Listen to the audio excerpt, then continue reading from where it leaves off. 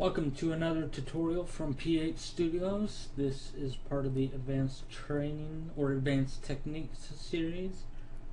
And what we will cover in this tutorial is advanced movement, which is simply adding time to our current movement tutorials and solutions.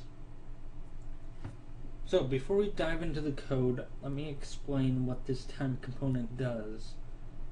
I'm going to explain some physics and math here, so I will edit the video and add some diagrams for you to see, so you're not listening to me with having no idea what's going on, and I might say something too fast or something, but you'll see a diagram and it'll explain something just as I'm talking about it here. So, in physics, an object has velocity, which means it travels some distance over a period of time.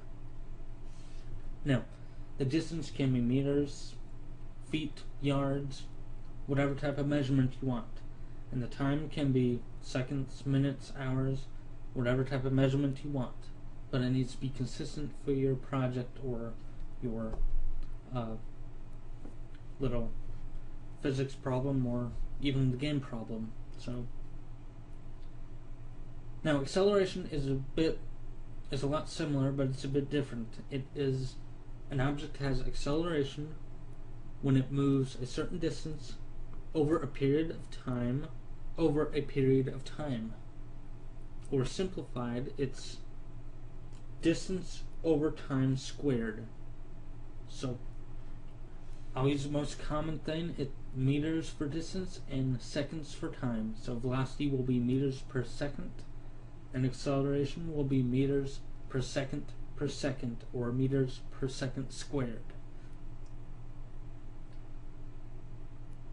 Now, every tutorial so far, including the complete games tutorial and the basic training series, we have done simply vector addition to achieve updating for position and updating for acceleration, which means what you saw, position plus equals velocity, and velocity plus equals acceleration, is just vector addition, and it will achieve a simple little velocity and acceleration effect to our game objects.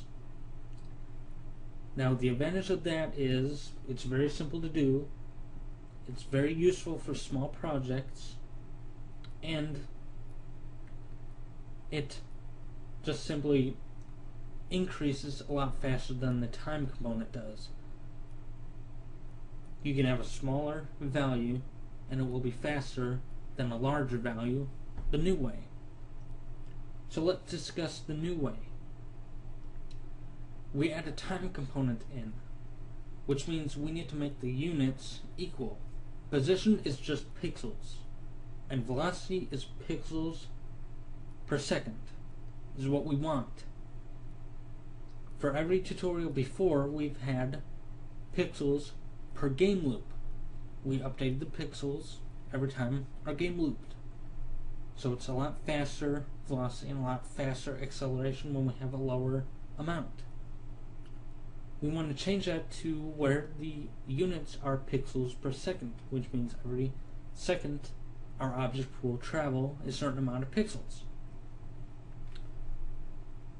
So we want to get the units equal. Since position is just pixels and velocity is pixels per second, we need to multiply by second to get rid of that second. So it's pixels plus pixels, and there we go. And you'll see the formula in the diagram when I've edited the video of what's going on here. Acceleration is a bit the same. Velocity plus equals acceleration. We want to add the time component in and make the units equal. Velocity is just meters per second.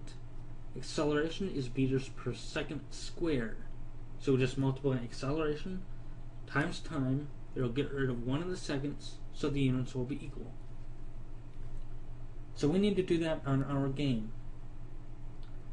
And what this does, it achieves a nice smooth effect if your computer or game slows down during your playing time, it'll kind of correct it a more better way than the other way that we did things. If we just did position plus equals velocity and your computer or game slowed down, you'll get sort of jumping effects. If we do it the new way, which is add the time component, the time will be shorter because the game is running slower, and therefore the position will just update a little bit less than when it usually updates. You'll get slower movements, but you won't get jumpy objects. Usually, unless your computer or game really slows down and things are going to be jumpy no matter what you do. So now let's go into the coding, and I'm only going to do velocity. I'm not going to do acceleration because there's one part of the coding where I need to change drastically in order to get the velocity working, but it's basically the same thing. So, on the main website, phstudios.com, we go to the XNA Basic Training, and we view the series here. Let's get the movement part 1, download that project file, save it, and then extract it, and then we simply run our game. And this is completed